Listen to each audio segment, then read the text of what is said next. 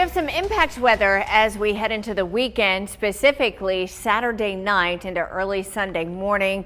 It looks like we could see a line of some strong storms moving across the state from west to east. The exact severe threat is still a little bit uncertain, but it's possible we could see a few severe storms. Winds maybe gusting up to 60 miles an hour, and maybe even a storm or two that could possibly rotate if we can get enough instability to work into some of our western counties. Right now, though, I think rain could be heavy at times as the storms move in. Wind gusts over 30 miles an hour that may blow some things around.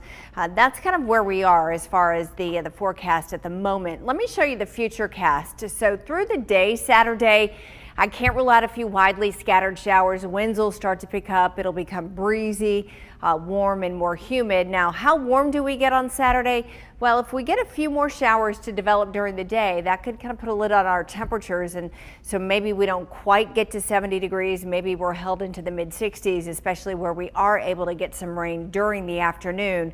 And then as we get into Saturday night, Saturday evening into Saturday night, you can sort of see a consolidated line of storms and moving from west to east across the area. And I really think by daybreak on Sunday, most of that's going to be gone. We may have a few lingering showers hanging back, but the majority of the rain and storms will be pushing out into Georgia. Saturday afternoon, though, into the evening hours, there is a risk right now, a slight risk to see a few severe storms just to our west, Mississippi, Arkansas, Louisiana, and East Texas.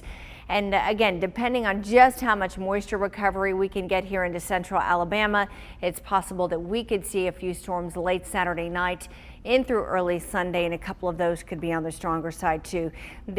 For now, though, it really looks like the higher risk of severe storms will be to our west. Here's a look at our forecast for the weekend.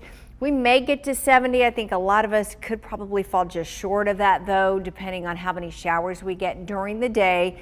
But it will be breezy and more humid.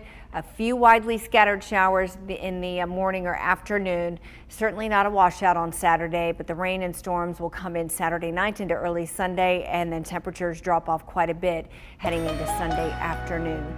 Low 50s today, chilly. It's going to be breezy, plenty of sunshine, freezing cold tomorrow morning. We'll start to moderate on Friday, and then those storms come in with the front over the weekend. Sarah? All right, thanks.